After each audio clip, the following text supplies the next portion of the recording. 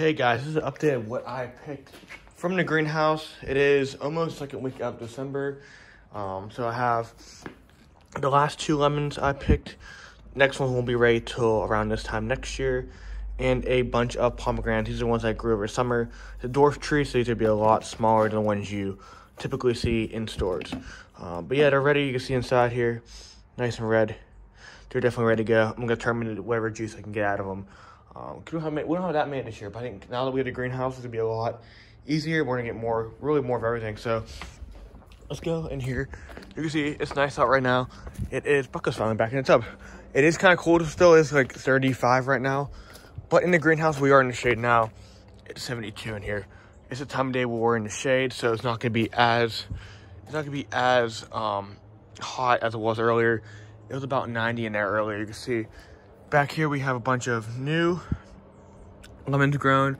You can see we're going inside. We got some flowers on the orange tree too. You can see in here, this is just the outside part. A couple more I probably have to pick. Some of them are kind of hard to reach. It's kind of foggy over there, you can't really see. But yeah, we got a lot of new lemons over there. So let's take a look inside. Bucko's actually in the tub. I haven't seen Bucko in the tub for a while. I got to fill up a little bit more because I use the water to fertilize my plants. Cactus are doing good. Like I said, orange are doing good. Gotta do a little bit of trimming there because it's starting to get a little bit out of control. Fig trees are looking good.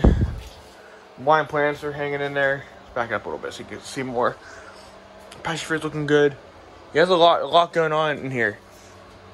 See, on the orange tree we got some more flowers over there, and then up here we got some more flowers. We got a lot more at the top area. So like I said, we picked the last couple of the lemons, but we have a lot. These ones gonna be the first ones ready around this time next year. As you can see here, we're doing really good. We got the pomegranates doing really good too. Happy with those. Everything in here doing good. Lemons doing good. I just watered not long ago, so that's why it's everything looks a little wet in here. Let me show you guys up here. The tomatoes are doing good. You can see up there, kind of see. I'll give another update and a little bit on those later this week. Those are coming in. I got to send them out a little bit. Those are doing really good. I just planted a mango seed up there, so I should be wait a week for that. But yeah, everything in here is doing really well. I'm really excited how everything's doing. Bucko's enjoying the tub. And yeah, we got a lot more stuff to add to the compost tea water to make some good fertilizer. That's why everything's doing so well right now, guys. So it's a quick update. Hope you guys enjoyed it. Anything else happens, I'll probably do an update on the week on tomatoes, because tomatoes are doing really good. I do got to send them out too. So hope you guys enjoyed the video. I will see you guys probably later in the week.